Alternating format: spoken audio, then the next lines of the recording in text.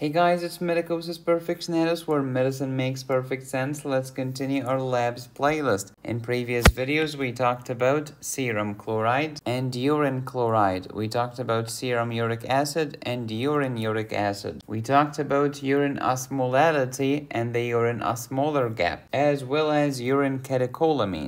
And in the last video, we talked about potassium in the serum. Today, let's talk about potassium in the urine. What was the normal potassium in the serum? The concentration was between 3.5 and 5 milliequivalents per liter. How about the concentration of potassium in the urine? Between 25 and 100 milliequivalents per liter per day. Now, let's get started. Please watch the videos in this playlist in order. First, the sodium-potassium pump. Where do we find it? In every cell in your body. Here's the cell. Sodium-potassium pump pumps 3 sodium ions to the outside and 2 potassium ions to the inside. And that's why normally potassium is more prevalent inside the cell than outside. A pump can have many consequences. The sodium-potassium pump will pump sodium outside, potassium inside. That's why sodium is more abundant in the ECF, outside the cell, while potassium is more abundant in the intracellular fluid inside the cell. And since the pump is pumping 3 sodiums outside and 2 potassiums inside, the net is 1 positive to the outside, which is the same way of saying 1 negative to the inside. And that's why your resting membrane potential is negative inside the cell called your neuron. Moreover, we can utilize this primary sodium-potassium ATPase and use that energy for a secondary sodium-calcium exchanger like the one you find in your heart. Potassium is the main positive ion inside the cell. Outside the cell, its concentration is between 3.5 and 5 milliequivalents per liter. Why do you need potassium? Potassium is very important for the resting membrane potential and for repolarization or hyperpolarization. So it's important for cell function, heart rhythm, and neuromuscular transmission, because all about the potential of the neuron or of the excitable tissue. So it has to do with excitability big time. And that's why if you have watched my previous videos on sodium, I've told you that sodium problems equals CNS problem, while kalium problems will give me cardiac issues. Potassium is all about the potential. That's why whether I develop hypokalemia or hyperkalemia, all of these can lead to cardiac issues, arrhythmias. Do you remember the story of insulin? Yeah, insulin pushes 5 guys into the cell, and these include glucose, of course, amino acids, and free fatty acid. It also pushes potassium and phosphate into the cell. And this is very important. Let's say that I lack insulin. Do you know what's going to happen? Potassium will not enter the cell. Potassium will stay outside, causing hyperkalemia. Let's do the opposite. Let's have too much insulin. Maybe because I have an insulinoma. All of that potassium will be pushed inside the cell, leading to less potassium in the blood, i.e. hypokalemia. So giving the patient insulin can lead to hypokalemia. Lack of insulin, as in type 1 diabetes, can lead to hyperkalemia. Another important point is the point of acidosis or acidemia. Here is my lovely blood, which is having acidosis, too many protons. In order to buffer these protons, you can switch some of them into the cell. To maintain electroneutrality, if a positive enters the cell, another positive has to leave. This positive has to be the most abundant positive in the cell, potassium. Hydrogen comes in, potassium leaves the cell and goes to the blood, causing hyperkalemia. That's why when I have acidosis, it ends up with hyperkalemia. Conversely, if I have alkalosis, it goes with hypokalemia. Some students use the mnemonic alkalosis. Look at this, potassium loss. Alkalosis is associated with hypokalemia, potassium loss. Another important point, beta-2 agonists stimulate the sodium-potassium pump. Let's draw a sodium-potassium pump. Here's your lovely cell, and here's the pump. It pumps sodium to the outside, and it pumps potassium to the inside. So if I'm taking beta agonist, I am stimulating my sodium-potassium ATPase pump big time, which pushes sodium to the outside and potassium to the inside. Potassium is more in the cell, and less potassium is left in the blood, i.e. hypokalemia. A fact that can be exploited in using beta-2 agonist to treat hyperkalemia, because beta-2 agonists will cause hypokalemia. Hyperthyroidism can have the same exact effect. It can lead to hypokalemia. If beta agonists cause hypokalemia, what do you think beta blockers do? The opposite, hyperkalemia, because they inhibit the sodium-potassium ATPase. What else inhibited the sodium-potassium ATPase pump? Digoxin, which means it can lead to hyperkalemia. Next, Conn syndrome, primary hyperaldosteronism.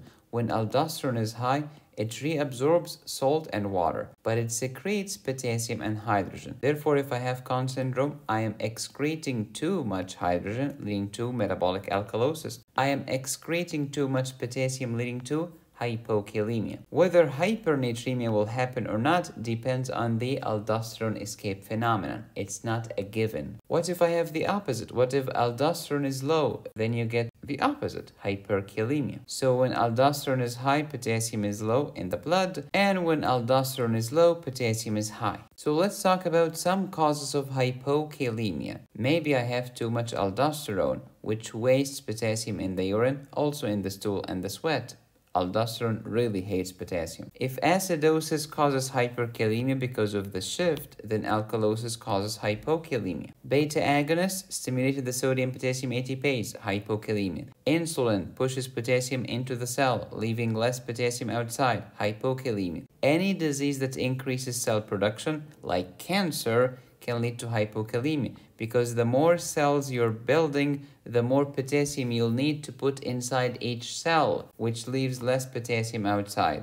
Hypokalemia. This can also happen during refeeding syndrome. Imagine that I was starving to death and then suddenly went to a buffet restaurant, ate tons of food, and then for the next day and the next day and the next day kept eating and eating and eating like crazy. My body, who has been hungry for a while, will start making cells like crazy, cell division, which requires potassium. This intracellular shift of potassium leaves less potassium outside, which can lead to hypokalemia. More importantly, it leads to hypophosphatemia, because I need phosphate to make ATP. All of these cells that were hungry before are now fed. They're making ATP like crazy, consuming all the phosphate, ending up with hypophosphatemia. When aldosterone is high, potassium is low. So it follows that when aldosterone is low, potassium is high. If I am building up cells, I'm consuming potassium.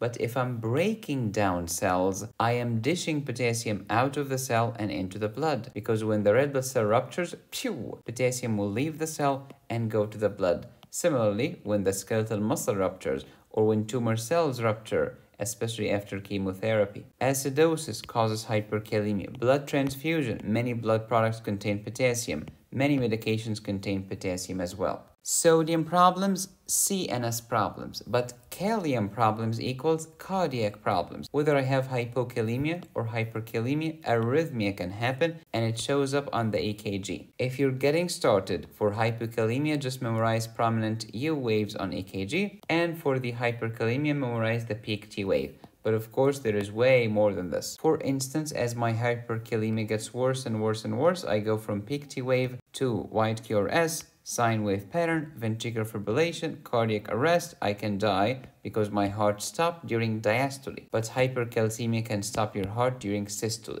It's all about arrhythmia and abnormal excitation. Abnormal excitation can happen to other muscles, not just the heart. Muscle weakness, paralysis, irritability. When potassium is too low in the blood, cells will start to sacrifice themselves to bring all of that potassium that was in to the outside, which can lead to rhabdomyolysis. All of these medications can alter potassium balance. Let's focus on the first 5. Beta agonists cause hypokalemia. Beta blockers, hyperkalemia. All the diuretics will waste potassium, except the only diuretic that's anti-aldosterone, because aldosterone hates potassium. But if I give a diuretic that hates aldosterone, then we will love potassium so much. Hyperkalemia can happen with potassium-sparing diuretics such as aldosterone, eplerenone, triamterene, amyloride. Beta agonists cause hypokalemia, therefore beta blockers and digoxin, which inhibit the sodium-potassium pump, cause hyperkalemia. When ACE inhibitors are given, aldosterone will not show up. Aldosterone hates potassium, but when there is less aldosterone, there is more potassium. Cortisol has weak mineralocorticoid activity. What if I give too much cortisol? Well, then the mineralocorticoid activity goes up. It's as if you're giving aldosterone, which hates potassium too much. Let's link this to pharmacology. Pharmacology tie number 1.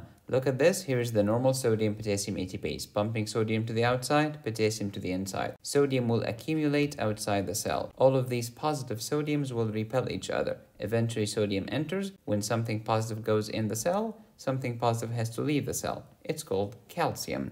And this is the sodium-calcium exchanger, which is secondary active transport, secondary to primary active, dependent upon the sodium-potassium ATPase. But what if I give digoxin or beta blockers? They inhibit the sodium-potassium ATPase. And when this pump is toast, this pump is also toast. Calcium will not be able to leave, calcium will stay inside. This is how digoxin boosts cardiac contractility by increasing the calcium inside the cell. But when the first pump is trashed, potassium will never be able to enter. Potassium will remain outside, causing hyperkalemia. So both digoxin and beta blockers block the sodium-potassium ATPase, therefore both of them lead to hyperkalemia. But as for the beta agonist like albuterol, it boosts the sodium-potassium ATPase, which means more potassium going in, which means less potassium available in the blood. Beta agonists can lead to hypokalemia. That's why you can use beta agonists to treat hyperkalemia. And speaking of treating hyperkalemia, first order of business, protect the heart, because hyperkalemia can lead to arrhythmia.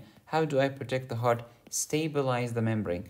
If you have watched my videos on nerve physiology, I've told you that calcium stabilizes membranes. When calcium is available, it interferes with sodium, and sodium will not enter into the excitable tissue. When sodium is not entering, depolarization is not happening by sodium, so I'm stabilizing the membrane a little. Next, for hyperkalemia, give insulin because it pushes potassium into the cell. But don't forget to give glucose as well, because insulin will also push glucose into the cell. If you give potassium without glucose, insulin will push glucose and potassium either way, and the patient can develop hypoglycemia.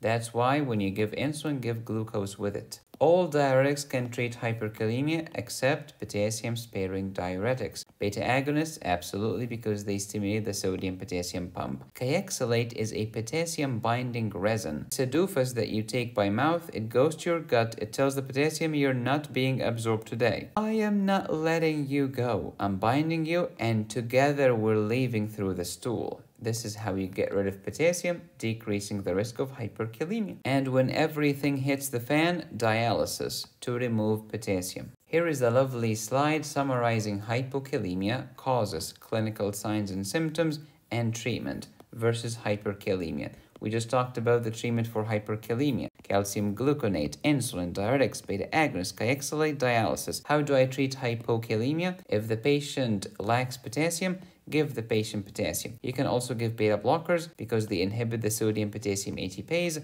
and cause hyperkalemia. We're done with potassium in the blood. Let's talk about potassium in the urine. What's the normal potassium in the urine? 25 to 100 milliequivalents per liter per day. Just like with chloride, there is more potassium in the urine than in the blood. I'm talking about the concentration, of course. Causes of hyperkaluria, which is increased potassium in the urine, include alkalosis. Remember, alka loss, the kidney is losing potassium. Moreover, this alkalosis could be caused by Cons or Cushing, which excrete hydrogen, that's why you get alkalosis, and they excrete potassium. That's why there is more potassium in the urine. All the diuretics trash the potassium in the urine except potassium-sparing diuretics like spironolactone. Chronic renal failure. A kidney has failed to reabsorb potassium, so my potassium is showing up in the urine. Type 1 and type 2 RTA are usually associated with hypokalemia because this potassium is leaving through the urine, but in type 4 it's usually hyperkalemia, so you can put type 4 here as a cause of low urine potassium. Licorice, for some reason, is aldosterone-like. It acts and behaves like aldosterone, who hates potassium so much, by dumping that potassium in the distal and collecting ducts. During starvation, my cells are being broken down, which raises potassium in the blood, and this potassium will eventually have to leave through the urine. And the following is one of the most important facts in medicine. Any cause of volume depletion, let's say diarrhea, vomiting, blood loss, you name it, will trigger aldosterone release to reabsorb salt and water and rescue us from the volume depletion. However, anytime aldosterone goes up, what's going to happen to potassium? Hypokalemia, because all of the potassium will leave in the urine. Next, causes of low potassium in the urine. What's the opposite of alkalosis? Acidosis. One of the causes of acidosis is Addison disease. One of the causes of acidosis is potassium-sparing diuretics. Depending on the stage of the acute renal failure, you can have low potassium in the urine. Malnutrition, malabsorption. I am not eating potassium, I cannot absorb potassium. Or if I'm taking kayexalate, the potassium binding resin. The doofus guy who is a pain in the neck who's not going to leave potassium alone until both of them leave in the stool. Do you want to learn more about metabolic acidosis with high anion gap and normal anion gap? What is the anion gap? What's the osmolar gap? What is compensated versus decompensated? What is fully compensated versus partially compensated? What's the base excess, base deficit, etc.? Learn about all of these topics by downloading my acid-base imbalance course at medicosisperfectionalis.com. If you want to learn more about other electrolytes like phosphate, chloride, calcium, magnesium, sodium, download my electrolytes course. Thank you for watching. Please subscribe, hit the bell, and click on the join button. You can support me here or here. Go to my website to download my courses. Be safe, stay happy, study hard. This is Medicosis Perfectionalis, where medicine makes perfect sense.